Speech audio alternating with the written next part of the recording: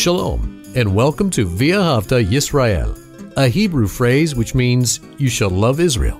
We hope you'll stay with us for the next 30 minutes as our teacher, Dr. Baruch, shares his expository teaching from the Bible. Dr. Baruch is the senior lecturer at the Zera Avraham Institute based in Israel. Although all courses are taught in Hebrew at the Institute, Dr. Baruch is pleased to share this weekly address in English. To find out more about our work in Israel, please visit us on the web at LoveIsrael.org. That's one word, LoveIsrael.org. Now, here's Baruch with today's lesson. God has given to us work to do. And when we look at the passage of Scripture that we're going to study, we're going to see that a great aspect that relates to this work, this calling in our life, is what is said, the ministry of reconciliation. To bring individuals into intimacy, an eternal intimacy with God through the gospel.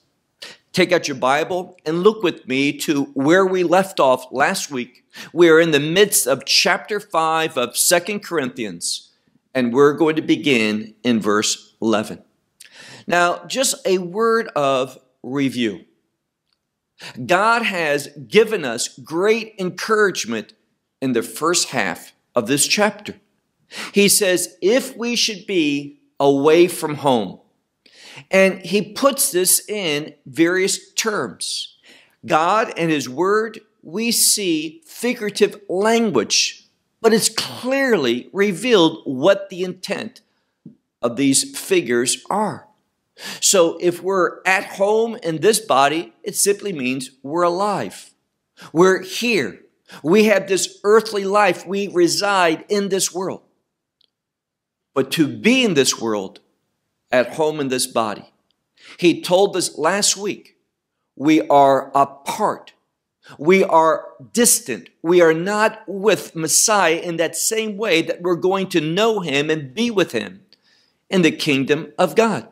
So we learned about this word that can mean being at home, or away from home. We learned that at home in this body, there's a distance, there's a separation from being with the Lord. But when we are out of this body, to be out of this body means that we will be in a new home. This eternal dwelling with Messiah. That's our hope. And other places, and I receive numerous emails about this, always do when this subject is brought up. But it's very important that we understand that the term sleep is simply a colloquium for death. It does not speak about some state of unconsciousness, that when a person dies who is a believer, they remain there until the rapture, until the establishment of the kingdom. We don't see that when we look at Scripture that speaks about those who have died, they have consciousness.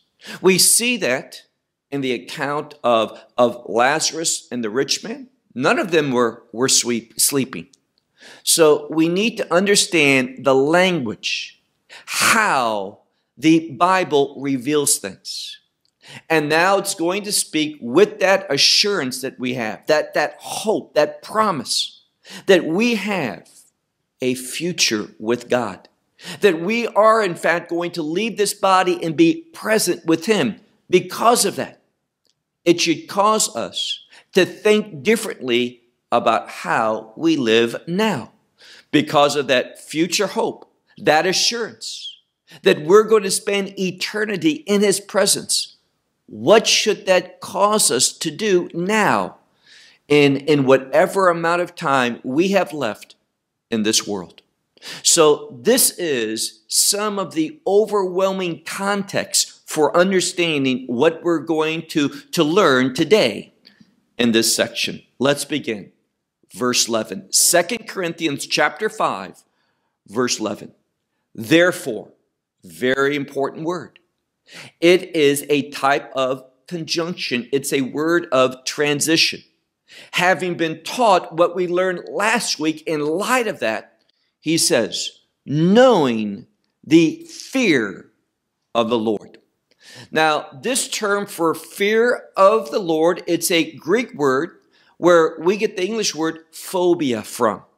And it's simply being afraid. Now, a phobia from the Greek perspective can be something that is one that imagines something, or it can be a legitimate threat, something that rightly should cause fear. In this case, he's speaking about the wrath of God.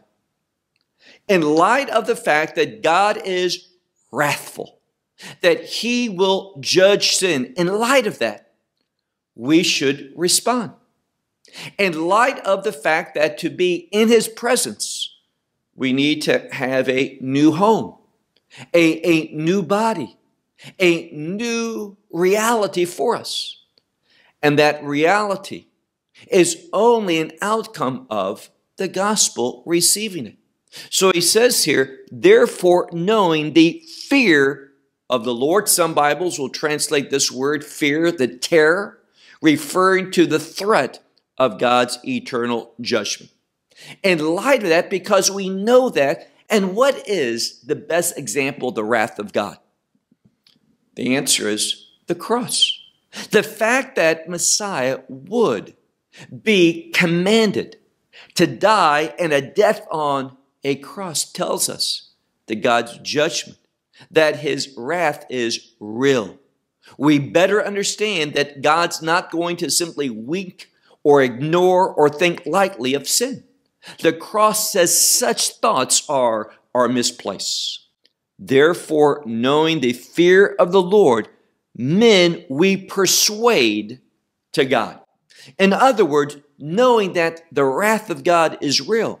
We, and he's speaking here about believers, those who have received Messiah, who have believed the truth, who have brought themselves under the authority of God's word.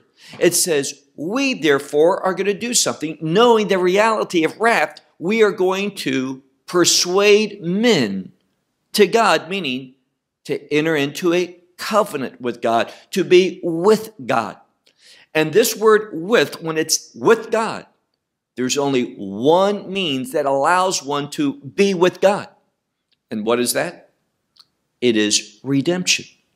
So, knowing the fear of the Lord, men we persuade to be with God. And there he says, because of that, we are manifested. Now, that word is a word of appearing, and in this context, it might best be understood as being transparent. We show ourselves. We reveal ourselves. In one sense, what he's saying is, this is why we've come. This is why we've appeared in Corinth. This was our objective. Knowing God's wrath, we want to persuade individuals, those in Corinth and other places, that they be reconciled to God through redemption. This is why we have been manifested. Then he goes on, and I hope also in your conscience, it says, being manifested. Meaning this, we hope that not only have we been manifested before you, before your eyes, that you've seen us, but you have been able from your conscience to discern us, to come to know us, our motivation, our purpose, why we have been manifested. Not that you've just seen us, but your conscience has revealed, confirms why we're here. Because of the reality of God's judgment. This has caused us to manifest ourselves before you. Verse 12. For not again ourselves we are commending. He says, we're not here to seek your approval. We're not here commending ourselves once more so that you like us, that you follow us, it's not about us, is what he's saying. It has nothing to do with us, but the purposes of God. So look again at verse 12. For not again ourselves we commend to you, but an opportunity. Now, this word is so significant. He's saying, our coming to you has given to you a spiritual opportunity. Do not ignore spiritual opportunities. God sends someone to share a word of truth, to give a revelation, to reveal a prophetic truth. We hear that. It's an opportunity. A spiritual opportunity is almost without exception connected to eternity. It will have eternal implication. So don't ignore that. Don't reject it. As the scripture says, other places, do not today harden your heart to that. Don't become stubborn. Don't ignore the movement of the Spirit in your midst. So he says, it's not about us commending ourselves to you, but rather, he says, a opportunity being given to you in order to boast in behalf of us. Now, this word boasting, it's a word of stating something, revealing something publicly. More often than not, we find that word boasting, but it can also be understood as rejoicing. You boast about that which is good, that which is pleasing, that which brings joy into your life. So Paul is saying not that we want the attention, but rather it gives you the opportunity to boast, to rejoice. And what he's speaking about in a general sense is it gives you the opportunity to bear witness, to testify, to reveal something to who? He says, in rejoicing in our behalf in order that you should have before the ones in appearance, literally of the face, rejoice.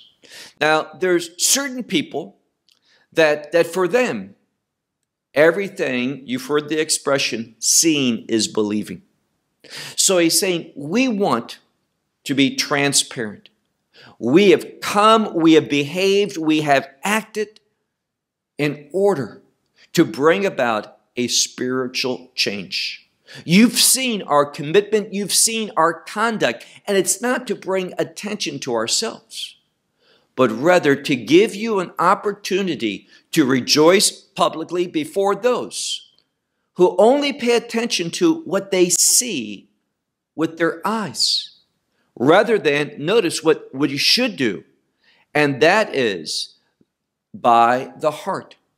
Now, the heart is a word of thought, as a man thinks in his heart. It's a word of perception, a word of discernment. So many times in the Bible, when the word heart is stated, just like we say, I believe that with all my heart. My heart tells me that.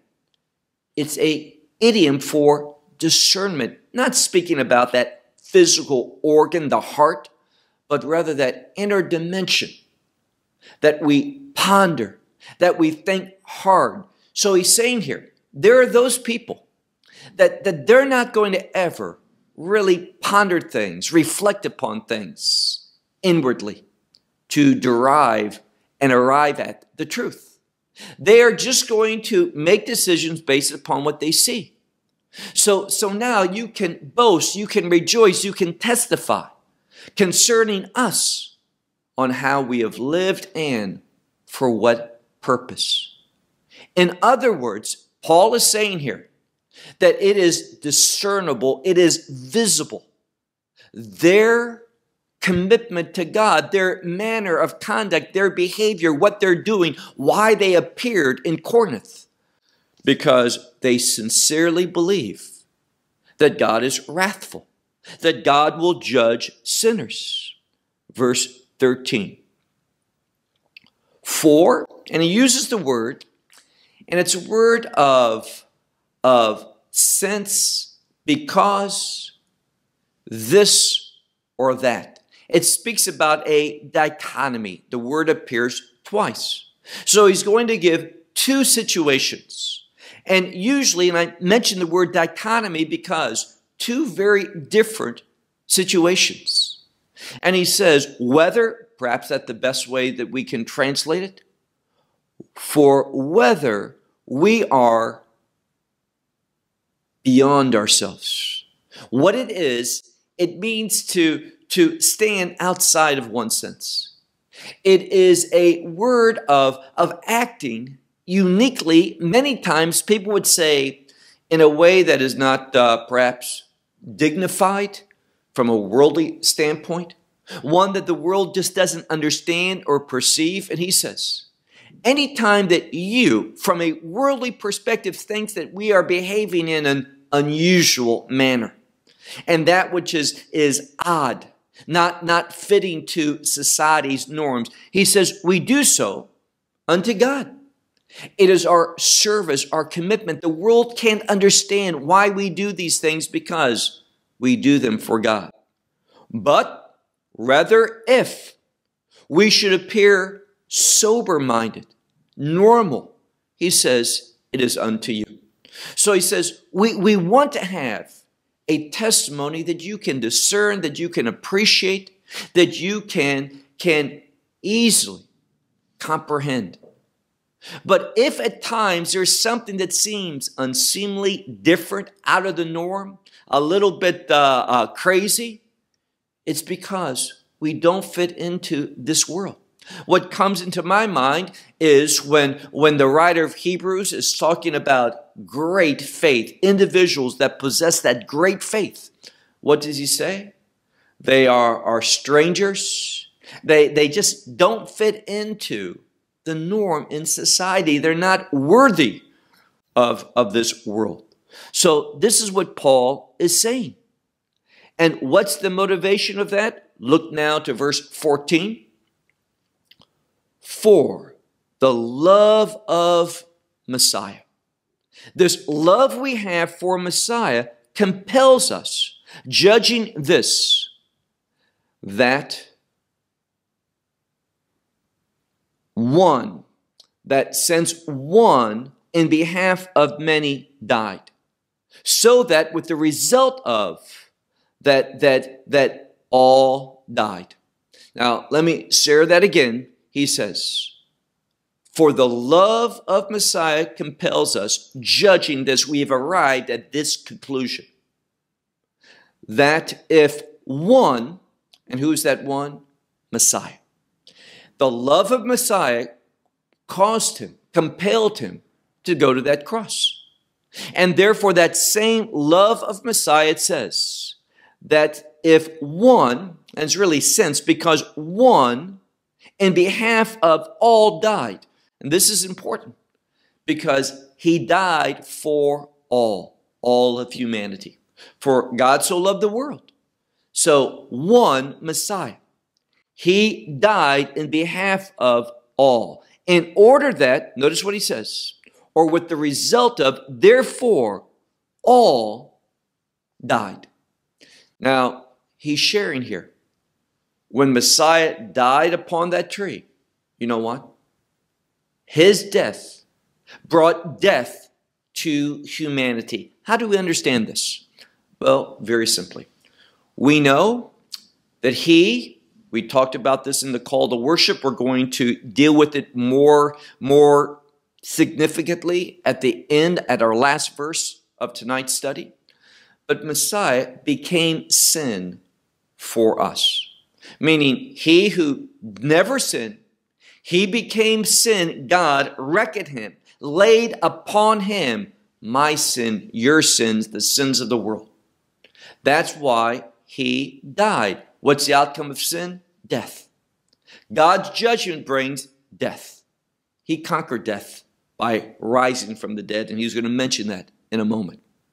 But when he died upon the cross, all who receive him, they die too. He took the punishment, the death of all of humanity. He took that punishment. So in one sense, we all die. We all receive the punishment, the outcome of being Torah violators. And now look at verse 15. He repeats the same thing. And on behalf of all, he died. So we died. The first thing he says is he died. And if we receive him, we died as well. We received the judgment of God. He took it for us, but it's credited in our account. We have already received God's judgment. Why? Because of the cross. He did it in our behalf, but it was credited in our account. That's why there's so many implications of that. That we walk not under the law, but being led by the Spirit in faith. And in doing so, we fulfill the righteousness of the law. But notice what he says here. And behalf of all, he died in order that the ones living, those are believers, no longer for themselves they live. And it's in the subjunctive. No longer should we live for ourselves. You can, you ought not. But people do. And in fact, if you were to ask me what is one of the heresies, the falsehood of much of what's being presented to believers, is that he died so that we can live for ourselves, achieve what we want. This is false. He says it right here. Because he died for all, that means me, in order that, this is the reason why, that the ones living should no longer for themselves live, but for him, or unto him, unto Messiah. For it says, in behalf of them, he died. And not only did he die, but he also was raised. He was risen from the dead.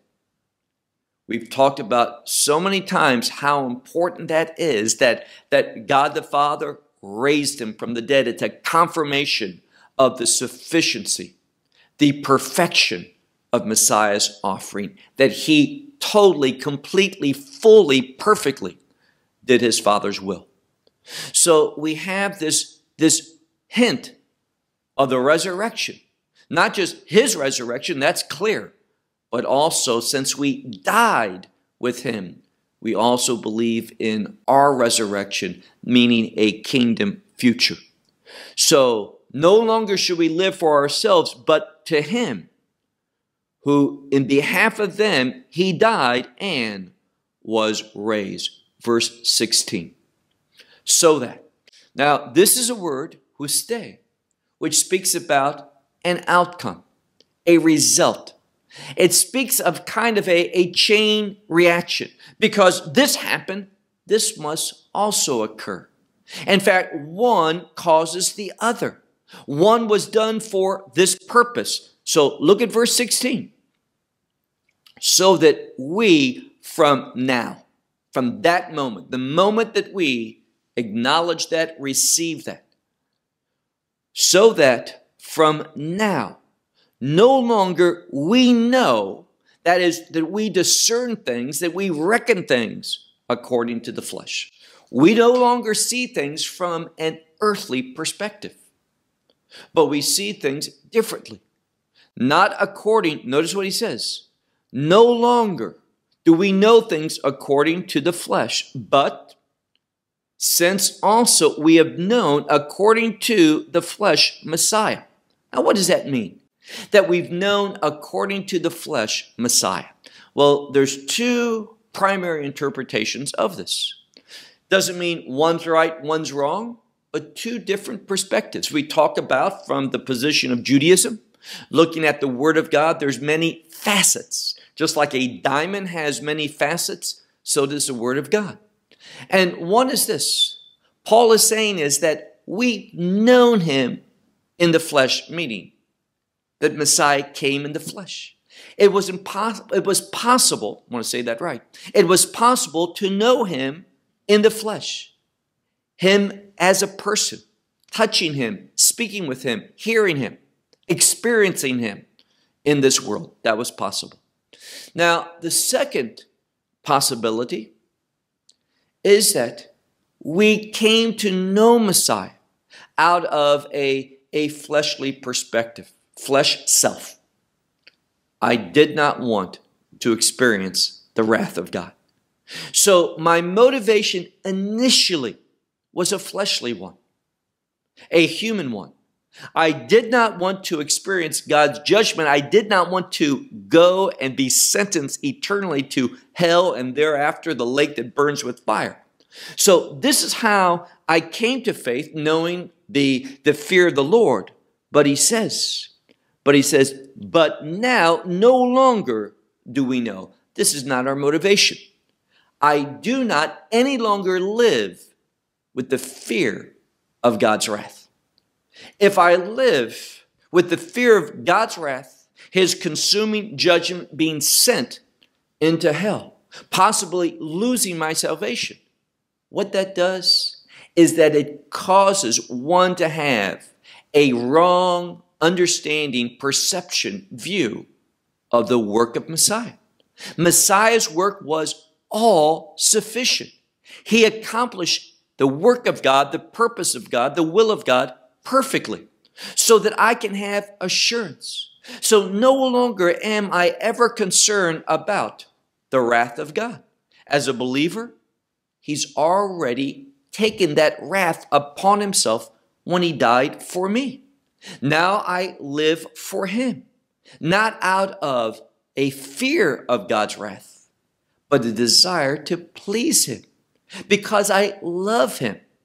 And here again, it is totally an impossibility that a true believer, understanding what he did for me, his perfect love for me, when I hear I'm eternally secure, I can't lose my salvation, good, now I'm going to go out and sin.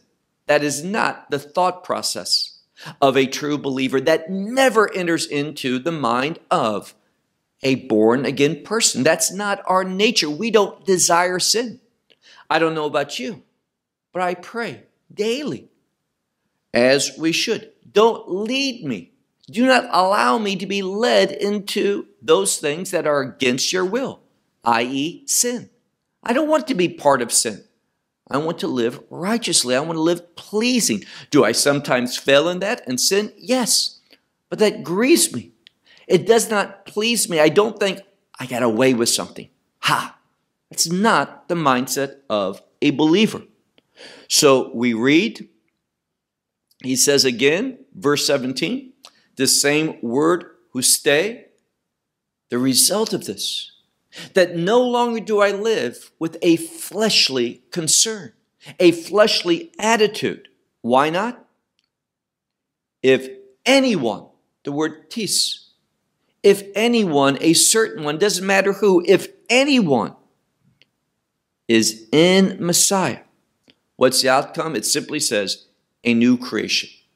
The implication is one who is in, and this word refers to in being a covenantal relationship, in a covenantal relationship with Messiah. That's the only way, through the new covenant. So if anyone is in Messiah, what is he? A new creation. The things of the old things, what happened to them? Now it's interesting because this word passing away is in the singular. Those old things are in the plural. Here again, most people, most commentaries never pick up on this. But what it's saying is those old things, they made up me. I am an individual. And that old me that was made up of all those things, that old me has passed away. That's why the change from the third person plural, those things, to the third person singular, speaking about the individual. Those things aren't me. They made up my life. And now those things, along with me, I have passed away. And what's the outcome of that? He says, behold, what an important word. Behold, all things new. All things are new. And then we have the word here, gegonen, and this word speaks about something that has began in the past, it's true now, and will continue to be. What is God doing? He's bringing newness, these new things into me. Again, having become new, that chief verb here is in the third person singular. It speaks about the individual. Again, those new things, they accompany me. They cause me to be different. The new things aren't me. They bring about a new me. I become that new creation. That which was old passed away. That which is new has become my reality. And because of that, notice what it says, verse 18. And all the things are from God.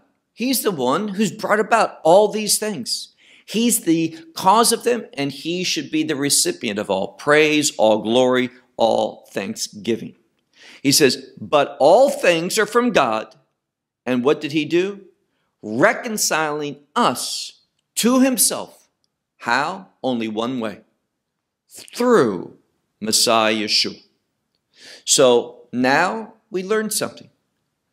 All things in regard to what we're talking about, God created everything, but specifically, what he's speaking about, all of this is from God. And he did that for the purpose, and here's this important word, reconciliation.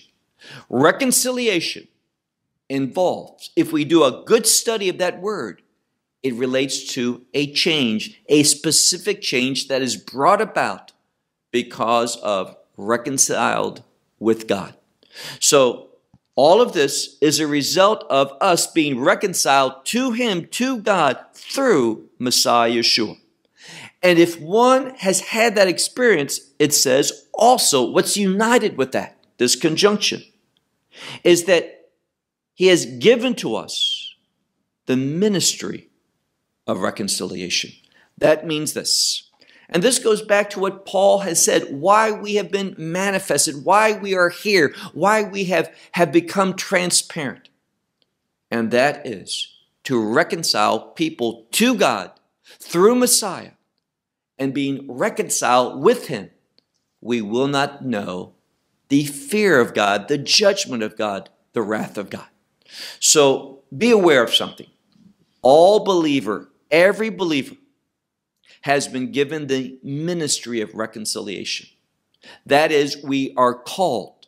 It is an absolute obligation to be thinking purposefully with intent to do what Paul did, to be transparent, to be present, to be seen among others in their presence for the purpose of reconciling them to God through Messiah Yeshua.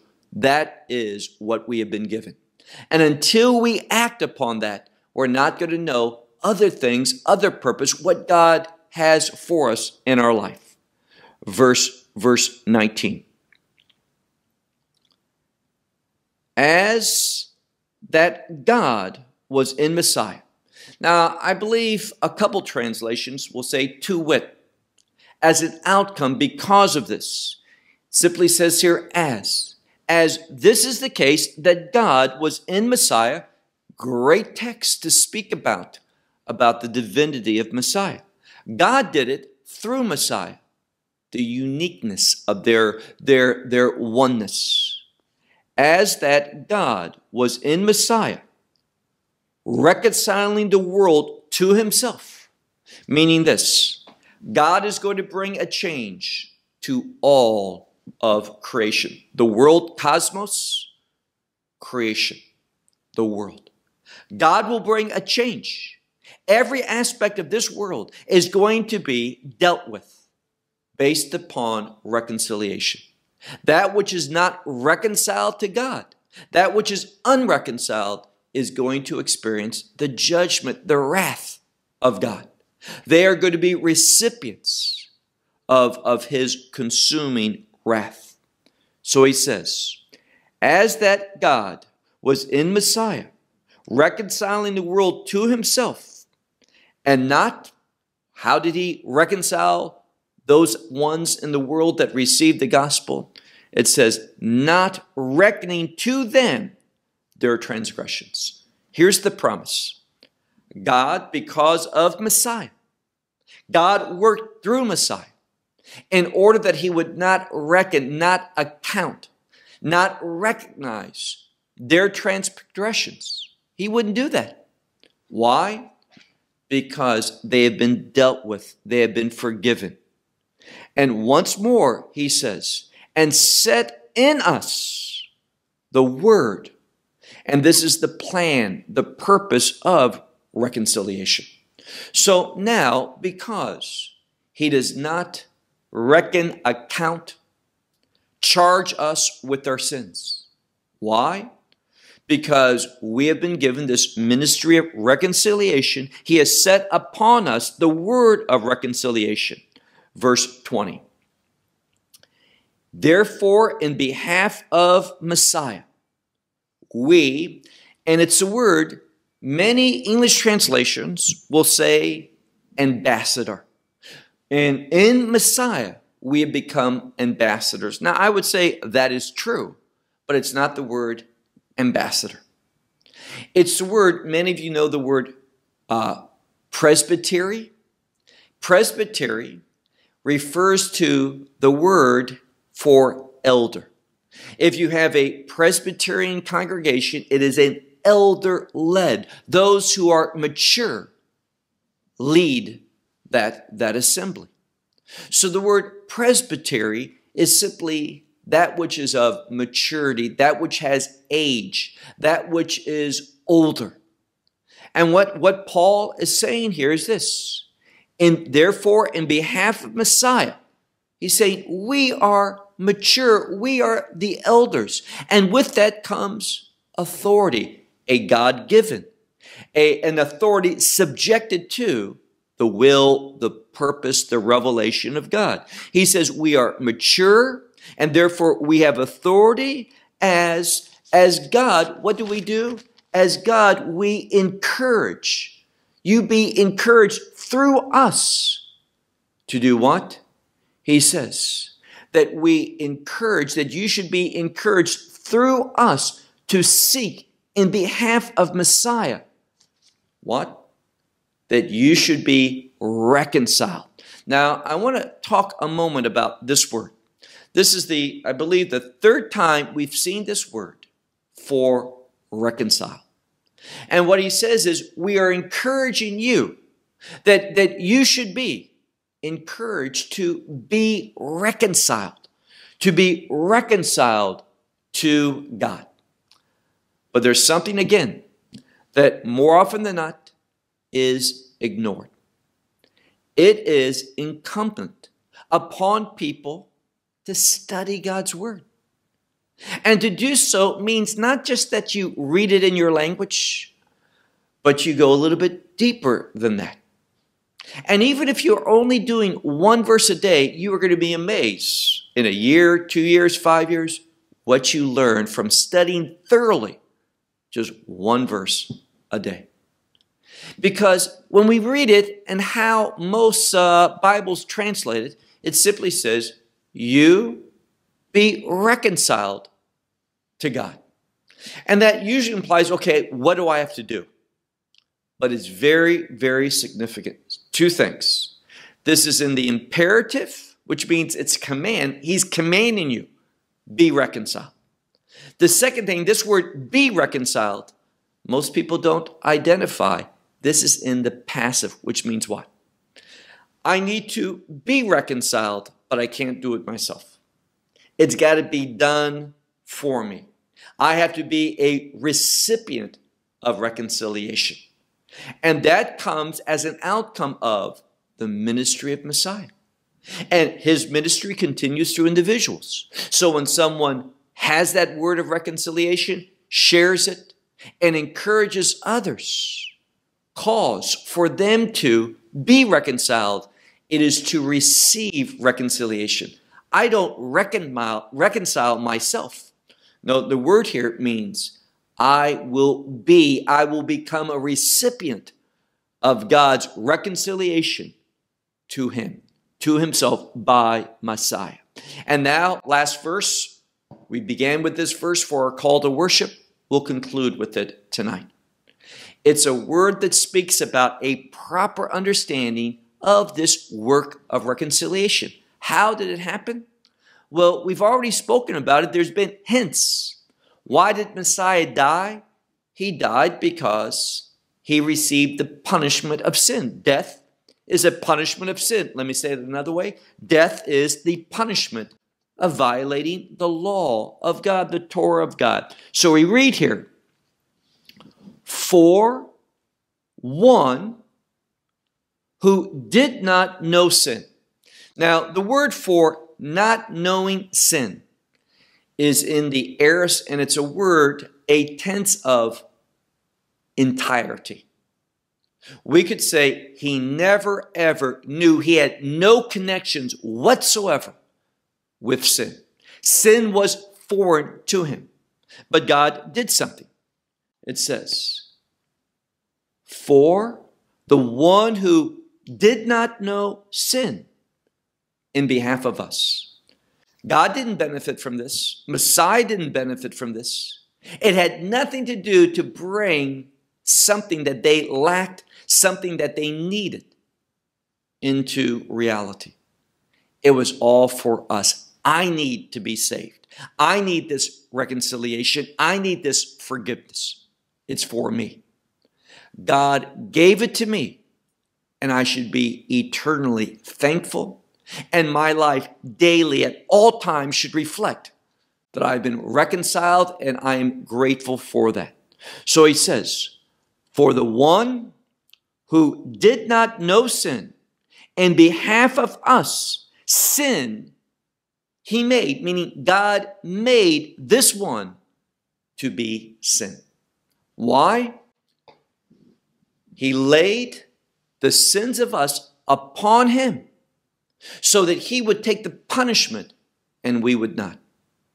And not being punished, therefore, we could enjoy eternal life, kingdom life. So Messiah received the punishment so that we could be free and be reconciled, having the righteousness of God being upheld through God's judgment of sin upon Messiah.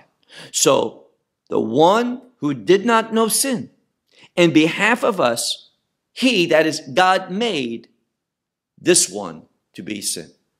And the outcome of that is what he says at the end. In order that we should know the righteousness of God in him. And I just want to conclude with this. One who has been saved, we are going to know, we are going to experience, we are going to document the righteousness of God always when we are in him. That's how that text ended. That we would know the righteousness of God in him, in this covenantal relationship. So I am supposed to, two things that will change your life so drastically. And that's this. When I live my life being a herald, being one who speaks about the means, how to be reconciled to God. When I do that, and I always live, I ask God, God, give me discernment so I can know righteous decisions, have that righteous discernment so I can behave righteously.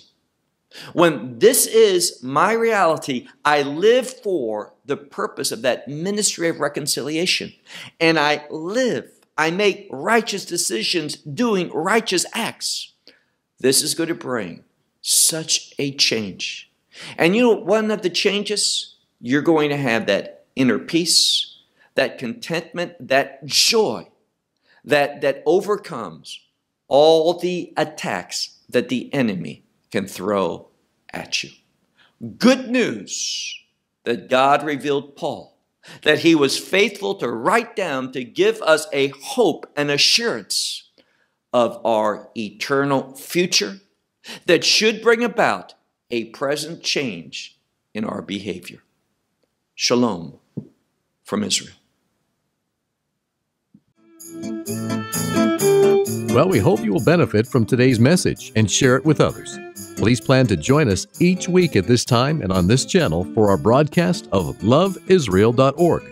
Again, to find out more about us, please visit our website, LoveIsrael.org. There you will find articles and numerous other lectures by Baruch. These teachings are in video form. You may download them or watch them in streaming video. Until next week, may the Lord bless you in our Messiah Yeshua, that is, Jesus, as you walk with Him. Shalom from Israel.